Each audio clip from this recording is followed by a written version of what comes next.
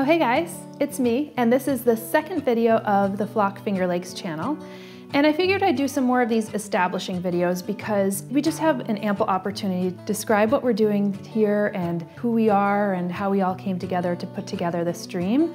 So I thought in this video I would share with you who my other flock members are. You get to meet the flock. Although you'll see that there's nobody else sitting around me.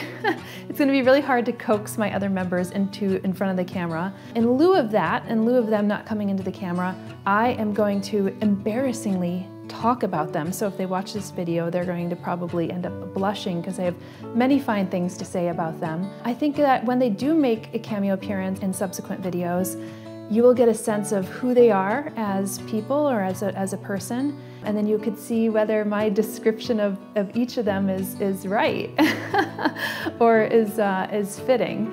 You know, I love talking about my very good friends, and I think what maybe astute listeners will be able to garner from my descriptions of my friends is maybe some life lessons in relationships, because you know, if I didn't have tight and strong relationships with my friends, this stream probably would have never come together. So I feel eternally grateful for having them in my life.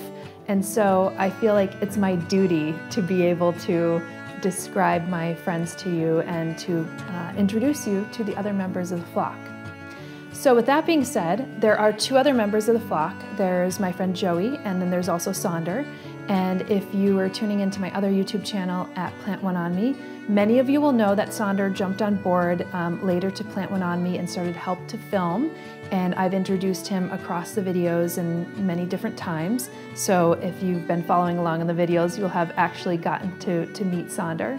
And he also shows up in some of my courses as well online. I can't remember, yeah, Houseplant Masterclass and the 125 Houseplant Care spreadsheet he'll make cameo appearances in. But hopefully both of them will make more cameo appearances here on the Flock channel, and you'll get to know them better.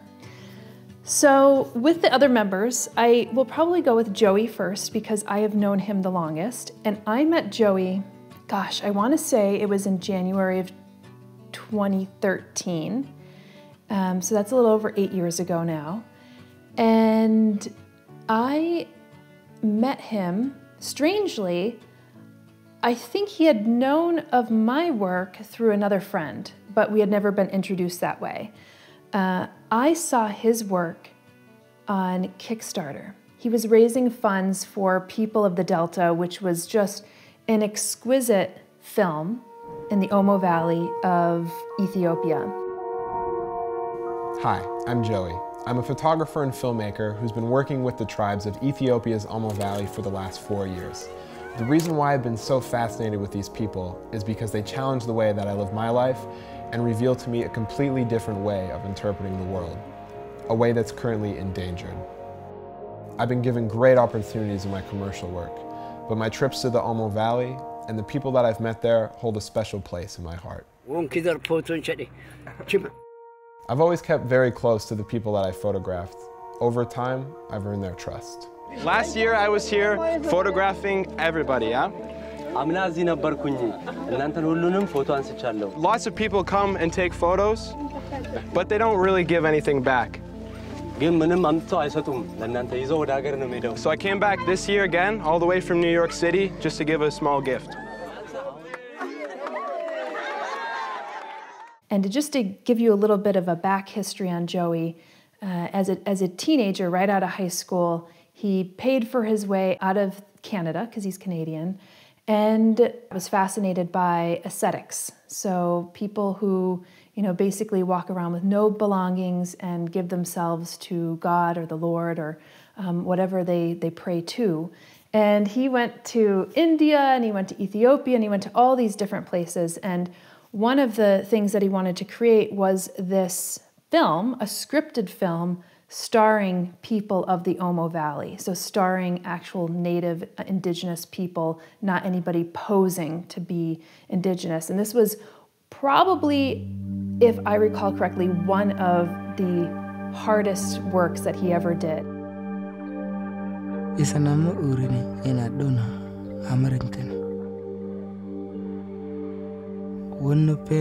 isining dur usha kotaka.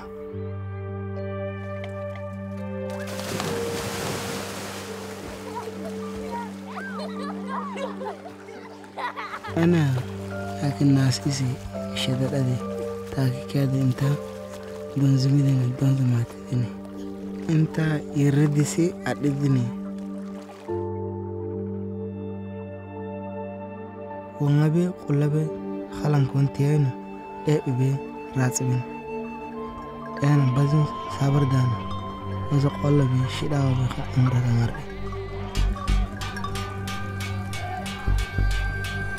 Ele leftu let dahatni warinu let edit milaba kaya gadi let edit ewa kamya koy let war mani taka let osadi maragadi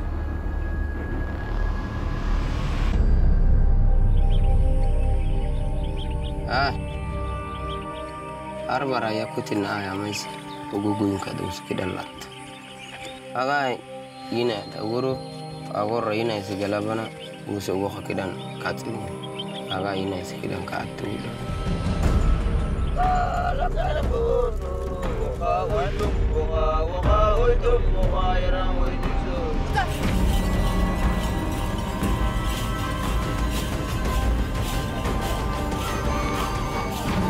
itimale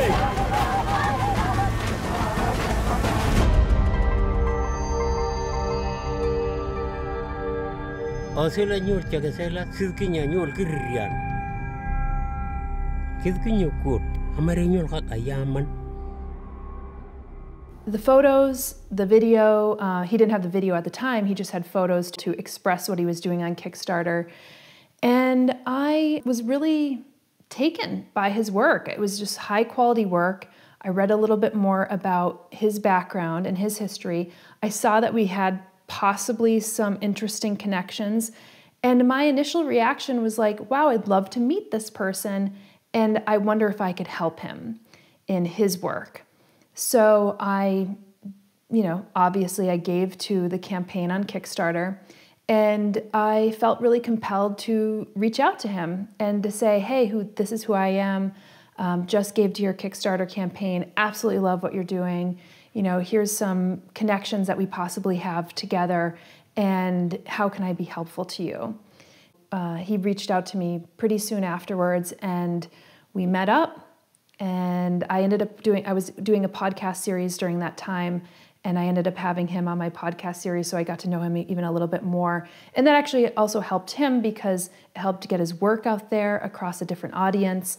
And ever since then, we became really, really tight friends. And through that process, I really wanted to work with him to help get his work out there more.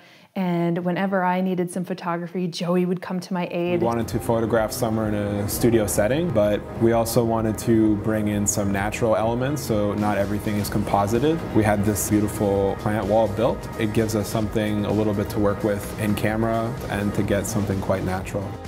So and I should have to say, we only lived like a block away from one another. So that was really cool too. So it was very easy to be able to connect and hang out and work together. And we worked on several projects together. So it's been a lot of fun. And what I love about both Joey and Sonder, they have discipline, they work really hard, they're passionate people, they know what they love, and they work towards that. And they have talent to boot. And, sometimes you have people with fire in their belly, but like not enough talent. Or if they don't have talent, they don't have the discipline to get the skill sets in order to be able to take them someplace.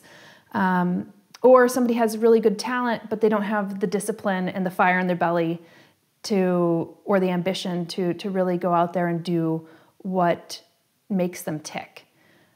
Or they live their life in fear and they don't go out and do anything. And both Joey and Sonder are not like that. They're just the total opposite, and I really admire that in them. And I know Joey, what brings him to life is being able to go out there and travel at this point in life and meet new people and to get to know different cultures and peoples and places. And it's not about like traveling and getting another stamp in his passport. It's, you know, he has been photographing subjects. Right now, he's like working on a book in Ethiopia, and he has been photographing some of the same subjects over the course of a dozen years. And it's just amazing to be able to, you know, see those people through his eyes and his friendships that have developed from that, which is just like so cool. And then, you know, he's also, his last book that he did was on Kurdish guerrilla fighters. You know, he went and paid his way out and figured out ways to get over to Iraq and Iran and Kurdistan and Syria and all those places that some of us would never dare to go, and then went to the front lines and really photographed some of the fighters there and really captured like a human element that sometimes maybe a documentary photographer, a pure documentary photographer won't be able to do, because he does set, like he's a portraiture photographer. So it's this combination of like portraiture and documentary, or he photographs them in the way that he would his commercial clients. Anyway, so it's fascinating guy, fascinating life, and really, really good friend who I take care of his plants when he's away, and he's always away. But now that I'm away, I don't know. It's every plant for himself or herself or themselves. So yeah, so that's been a real joy to be able to do this. And Joey was the one who instigated this. He was the one who approached me and said, hey, would you think about doing this? And I love that. I love that because yes, I was thinking about doing it, but sometimes you need that little starter, that little kindling of the fire to be able to put that in your head and say, okay, yeah, I got to do this. Because as soon as he started to send listings off of Trulia or Zillow or something like that, I started to look myself and take it a little bit more seriously. And sometimes that's all you need is a little friend to kind of like push you forward. So that's who Joey is. He's very well traveled. He's very well spoken, and he's got ambition and talent, and I love that. And that moves on to Sonder, who also, like I said, like Joey, just has incredible talent and ambition. And I met Sonder 7 years ago now, so not long after I met Joey. And I met Sonder at my friend's celebration party because she had just sold her company, which is Green Spaces, which basically was a co-working space before co-working spaces was like a hot commodity or hot thing. She had a co-working space for like-minded, environmentally minded companies to come together and share resources and share ideas and to collaborate together. So she sold her company to Impact Hub, and she was celebrating. And I don't usually go out in New York City. I very rarely, go out. I'm like definitely more of a homebody kind of person. But I hadn't seen her in a long time, and of course, like it was something to really celebrate. And it's always like good people there, so I decided to go out. And Sonder was at the event, and he had actually come across, strangely enough, the same conversation series. Maybe not the conversation series that I had with Joey, the podcast that I did, but one that I did with another compatriot of mine, Simon Sinek, who actually was one of the co-publishers for my book, How to Make a Plant Love You. So you could see how all these like connections and friends kind of come together in your life. Yeah, so Sonder was very much into what he was saying, and he said, oh, I saw your podcast and I really wanted to meet you. And that was great. So, and what Sonder offered to me was kind of the same thing that I had offered to Joey. Sonder said, this is what I do, which, by the way, Sonder's more of a visual communicator. He does animation as well, so he helps to design graphics, or motion graphic design, if you will. But he's also a visual communicator, so he works across different mediums. So yes, he could do a little graphic design. Yes, he could do videography and cinematography and things like that. So he has a specialty, though, in animation, but can work across the bar, which is really helpful when working with clients because he could advise clients and say, well, you want this, but I think this is a better way to be able to communicate what you want to do. He offered me help. He said, this is what I'm capable of. Can I offer you any help on some of the things that you're doing? Which is kind of similar to what I did with Joey. I was like, you're amazing, your work is amazing, how can I help you? And it's interesting, thinking about this and how we all came together that way is by offering help to one another, because oftentimes, 99.9% of the time that somebody reaches out to you, whether it's an email or direct message or phone, is they want something from you. Very rarely does somebody say, I want to be able to help you, or your vision is amazing, here are my capabilities, is this helpful for you? And if not, what would be helpful? Very few people do that. So when you have like so many folks coming at you saying, what's wrong with this, or what's this, or can I have your time for this, or can I take you to coffee, blah, blah, blah, blah. It all of a sudden becomes white noise. So when somebody comes out of the shadows and says, this is what I do, can you use any of my services? Is this really helpful to you? It's like a breath of fresh air. And so I listened to him, and I listened to where he wants to go in life. So I asked him, well, what do you want to do? And he said, well, I really want to use my skills to communicate things that I believe in and that share my values. Like most nights, I would lay down and just let my mind zone out on some music, preferably without lyrics. And I would just imagine what my ideal life would be like. And I would dream of working for big clients and big studios and with amazingly talented people. And that happened at Buck. But working with a studio, you don't often have as much control over the clients that you work with. And it never really sit well with me that my skills were being used to advertise products and services that I didn't really believe in nor cared about. I wanted to use my skills to promote companies that I thought were putting something valuable into the world. Which is very much is how I operate, because I worked in the fashion world for quite some time, and I only worked with brands that were more aligned with my values, because I was like, if I'm going to do this, I really want to represent those brands and the people behind those brands that I actually believe in, or from products that I would use or services that I would actually use myself, and that would be helpful and leave a lighter footprint on the planet, right? So this was really much in line with what I was thinking. And so, yeah, I said, absolutely, like we should start, working together. And I actually had a project in mind that we could work on. But the funny thing is that Sonder really reminded me of one of my best friends who I miss dearly. He's amazing. He lives up in Maine, and he's kind of like trying to do something very similar to what we're doing here in New York. And I so wish he would come down to Flock, but that means he would have to like leave everything that he's doing in Maine behind, and I don't want to like press that on him. But my friend Paul, and it just so happened that Sonder was working at one of the premier animation, motion graphic, visual communication studios in New York City at the time, which was Buck. And he had this vision of working with clients that align with his values, right? Well, I found this out eventually, maybe on the second or third day that we were speaking. And I was like, oh my gosh, do you know my friend Paul? His name is Paul America, by the way. How cool is that? So I was like, do you know my friend Paul? And he said, no. And I said, well, he used to work at Buck, and he went down the same route, and then he went and started building earthships out in Taos, New Mexico. This will blow your mind. I mean, my house has plants in it, but not this many.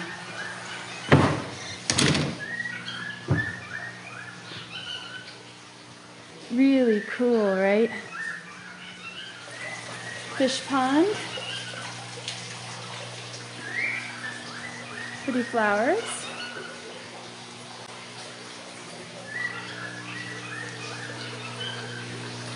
This house that we're staying in, the Phoenix, is actually about 5,000 square feet, and about 2,000 square feet of this is dedicated to growing greenery. So we got a lot of oxygen, and also, if you don't mind me saying, and eating in front of you, a lot of food. And Paul's the type of guy who like runs around with like no clothes on and no shoes, and is just like super crazy and amazing, and will like literally give you the shirt off his back if he's wearing one. Hey Airship family, it's your boy Paul America, still down here in Puerto Rico, enjoying the surf and the sun and the hot weather.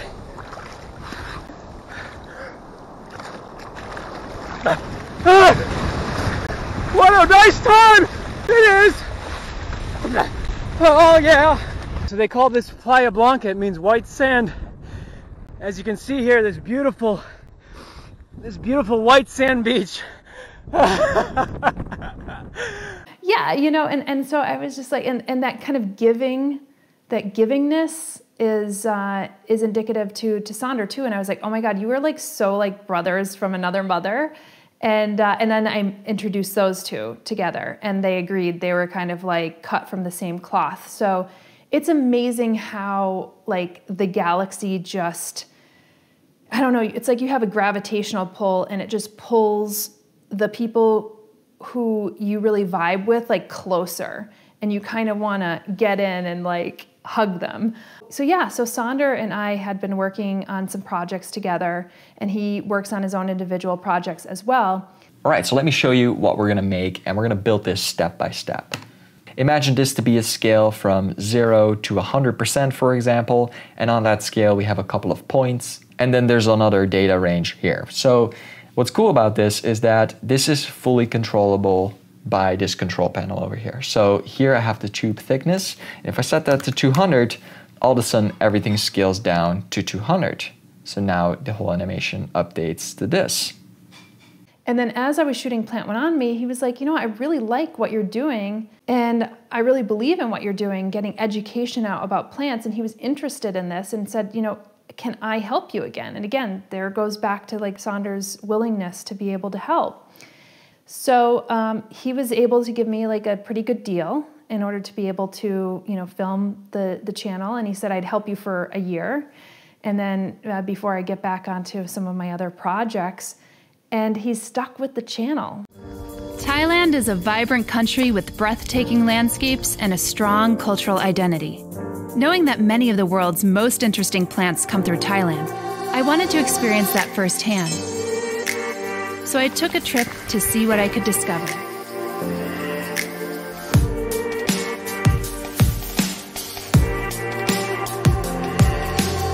One thing is for certain, whether in a city market, mall, or the mountains, the Thai people have honed their plant skills and elevated their deep instinctive love for plants to a world-renowned cultural craft.